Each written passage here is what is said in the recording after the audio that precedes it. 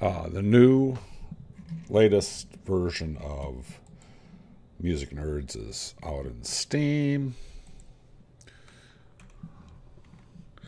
So you can go give it a try if you want to, a whirl. It's got the synth, which I'm pretty well done with. I don't have a whole lot of big things left to go do on my list of things. So, there it is, finally, playing. It'll load up. And there we go. Here I am. So you walk through this first thing, and the synth, if you want to play with it, is the keyboards. Keyboard controller. And you can say, load an instrument, you say analog synth, and pick a scale to use for your PC keyboard. You could also choose PC keyboard patterns, or if it found a MIDI keyboard, it'll put MIDI keyboard in this drop-down list as well. We'll just first start with a PC keyboard, and it'll play if you play like JKL on the keyboard. It'll play 3 notes in a major key, and it defaults to start with a sine wave turned halfway up with nothing else going on here. So you can do a lot of things, and I'll start making some videos because next sprint, which will start this weekend, I will be trying to go do stuff. I've got the ability to create presets now, so it'll remember whatever you set your synthesizer to, and you can bring them back in, and that's important. So things that are new are things like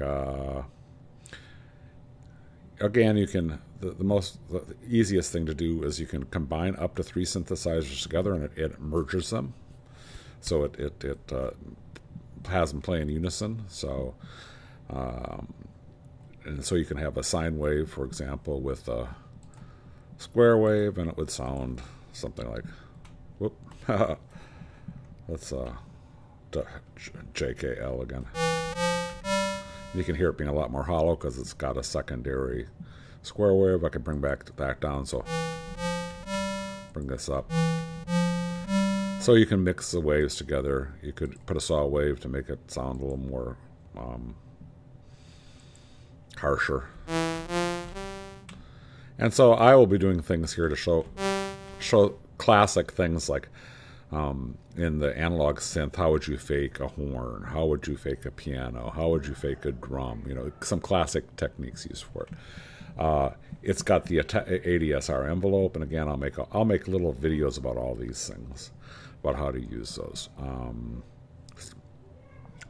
The other thing that's new is I added FM synthesis, so you have one wave modifying another wave. So I'll bring in a sine wave to modify a sine wave, and then you can set the pitch. So it's going to be 2 notes different, and the amount I want it to affect it. And here we, so it's or change the wave more. You can, so again, you can play around with this to get different sounds. The other thing, of course, that I've shown before is LFO, so that's how you add things like vibrato. And we'll have it move around the pitch 10 new and go apply it to oscillator pitch 1. So now you hear a vibrato when I play them. Make the vibrato faster. Really fast. Yep, or slow.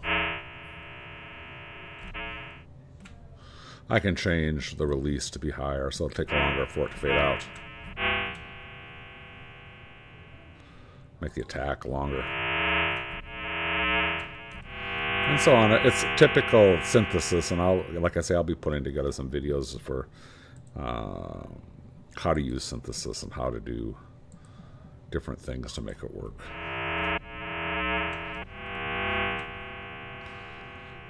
It's out there, so have fun with it. I can add some reverb.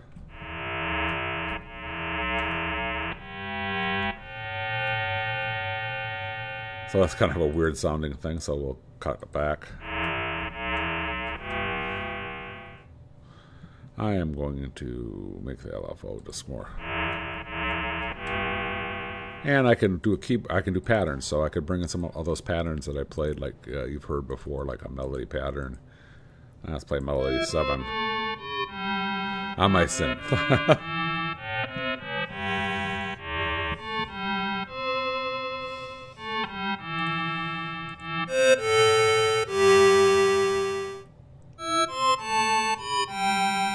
Spread it out, set the pans.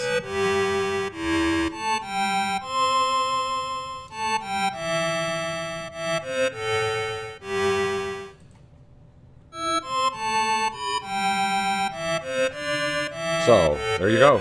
It's out there.